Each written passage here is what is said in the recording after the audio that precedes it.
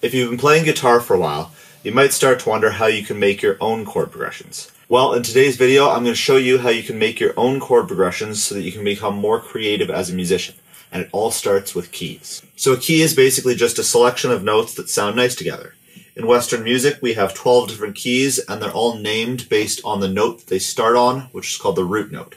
There are 12 notes in music, so we have 12 different keys. Once you have the notes in your key, all you have to do is convert them into chords, and you know all those chords are going to sound nice together, so just playing them in different orders gives you a nice sounding chord progression.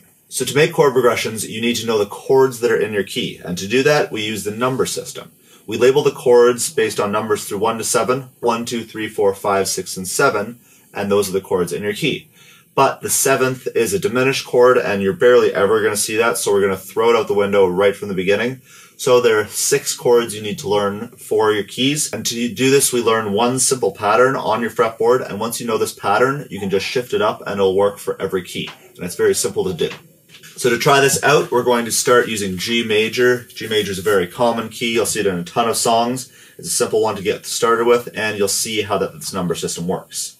So first off, I'll show you the pattern of the notes. It's very simple. So we're going to start with our 1 chord, which is going to be based on the 3rd fret of the 6th string. This is a G, this is your 1 chord. Then you move over 2 frets. This is an A, which is your 2 chord. Then we move over 2 more frets to B, which is your 3 chord. Then you're going to move up to the 5th string, or down to the 5th string, on the 3rd fret, and that's going to be your 4 chord, which here is a C. An easier way to find your 4 chord is that it's literally just 1 string below your 1 chord. So you've got this, your 4 chord, then you move up 2 more frets, you got your 5 chord, which is on the 5th fret here, move up 2 more frets, and you've got your 6 chord. And that's it. So it's the exact same pattern, 2 frets over, on both strings. 1, 2, 3, 4, 5, 6. Very simple pattern to remember. So the only thing you really need to know to do this are your notes on the 5th and 6th strings. Once you know those notes, then you can figure out what the actual chord names are. So in here, we're going to have G, A, B, C, D, and E. Those are going to be our chords in the G major scale. So now you've got all the chord names in your G major scale. The only thing that you need to do now is know which ones are major and which ones are minor. This one also is a very simple pattern, and it's going to work for all your keys. So what we're going to do is chords 1, 4, and 5 are major, and then 2, 3, and 6 are minor. So 1, 4, and 5 are major, 2, 3, 6 are minor. So with those 2 pieces of information, the notes and which ones are major and minor, we've got all the chords we need. So starting on a G, the 1 chord is going to be major. Then move up, the 2 chord, A, is going to be minor. So that's going to be an A minor chord. Move up 2 more frets, we know our 3rd chord, or B, is also going to be a minor. Then go back to the 3rd fret on the 5th string, and we've got our 4 chord, which is going to be a major. That's a C. Then the D here, the 5th chord, is also a major. And then ending on our 6, we've got another minor. And then right there, just with that, we have all 6 chords that we're going to play in our G major key.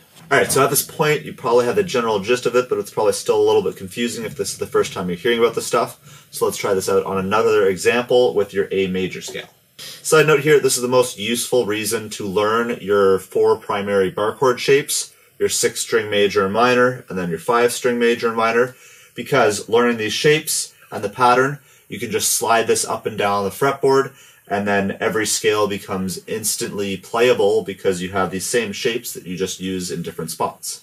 Alright, so bar chords are pretty challenging, but if you are still working on your open chords like many of you watching this video will be, then you should check out my 14-day chord challenge.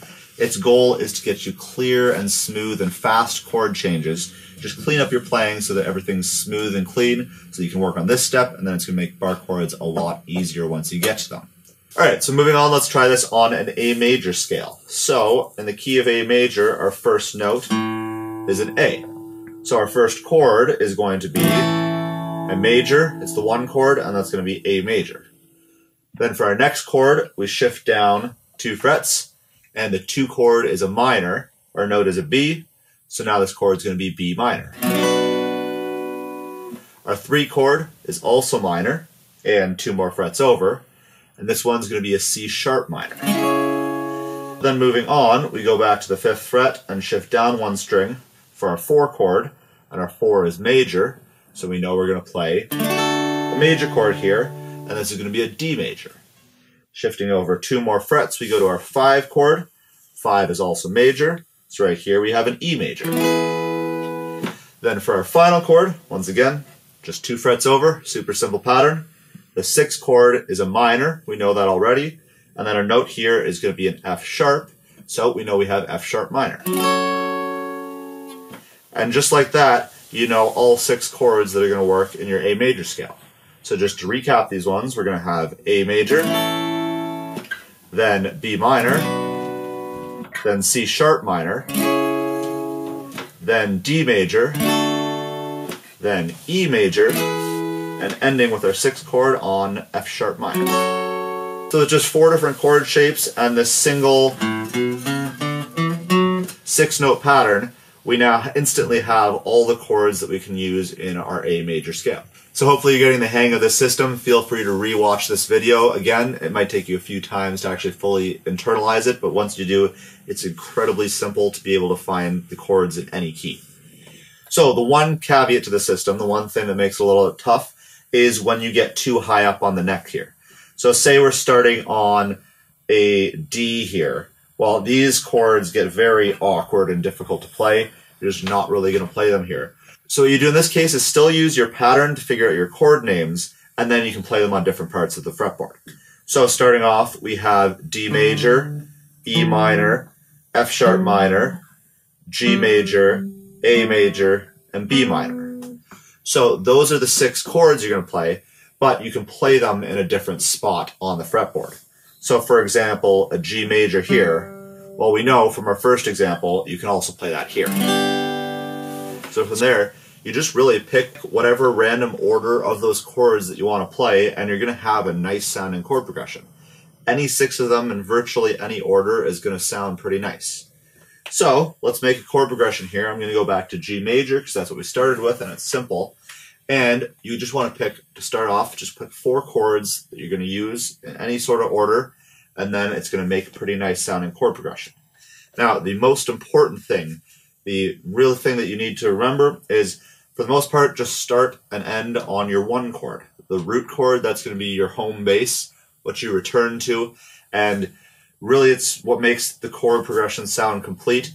Anyone who's never even touched a guitar or learned a thing about music before is going to know it just sounds right when you end on that 1 chord. So have that 1 chord as your first one, and then pick random other ones, and they'll pretty much just sound good together all the time. So here's an example of just 4 random chords in the key, and see how it sounds pretty nice.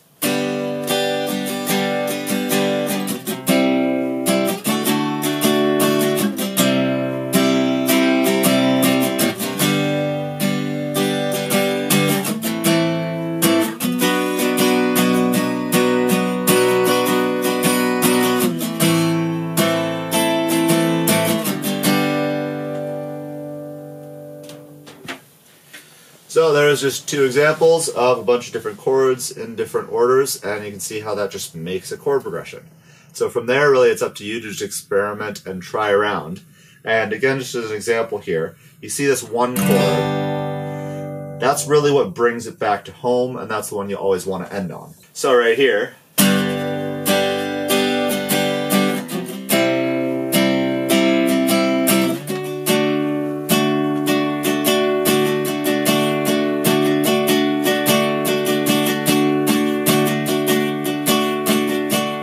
you can hear how there it doesn't sound right. It sounds like it's missing something. There's this tension here that needs to be resolved. But if we move into that 1 chord,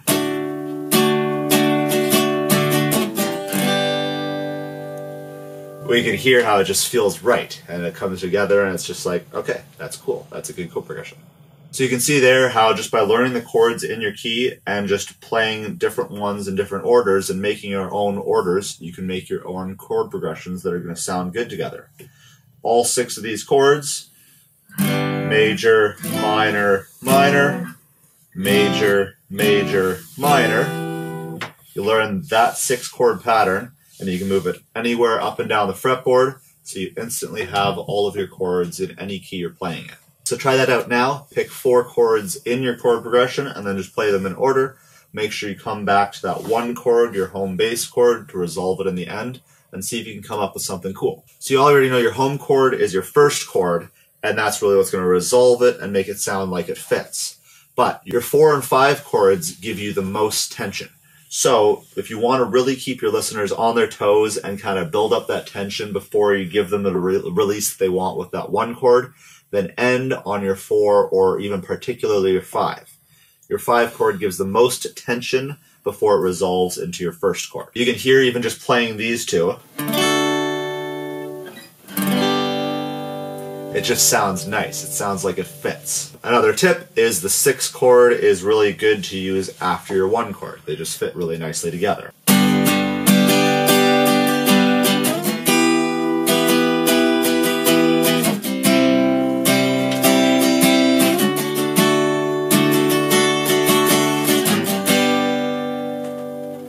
You can see how that sounds pretty nice. I just started on the 1 to the 6. And then I went to the 4. And then I ended on the 5 to really build up that tension before going back to our home bass on our 1 chord. Then one final tip to get you started is to make your chord progressions interesting. Just throw in an off chord here or there. So if you have your 4 chord progression, say we're playing our 1, 6, 4, 5, then do that a few repetitions. And then on, say, the 4th repetition, just throw in a 3 chord somewhere. It'll make it more interesting, it'll throw people off a little bit more, and it'll make your music more creative than it was before.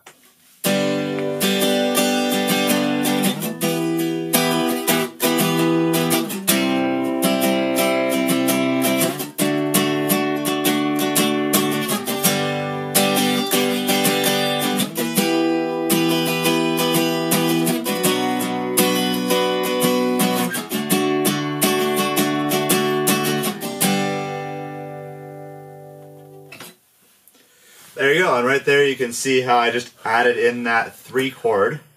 On the 2nd repetition, just made it a little bit different, made it a little bit more interesting, but since it's still one of the chords in the key, it still sounds great. Alright, so there you have it. There's a very simple way to play the chords in any scale and start making your own chord progressions. Once you learn this, it's going to be very easy to find new chord progressions and make them, and you're going to understand how they work together. If you enjoyed this video, please hit that thumbs up button, say hi in the comments, and subscribe to see my future videos. And if you're still struggling to get clean and fast chord changes, then try out my 14-day chord challenge. Link's going to be in the description below the video. It's really going to clean up your chords and get you changing chords faster. It doesn't focus on bar chords, but if you're still struggling with your open chords, then this is just really going to help your chords in general, and you'll be able to apply this to your bar chords once you get to them. Thanks for watching, and I'll see you next week.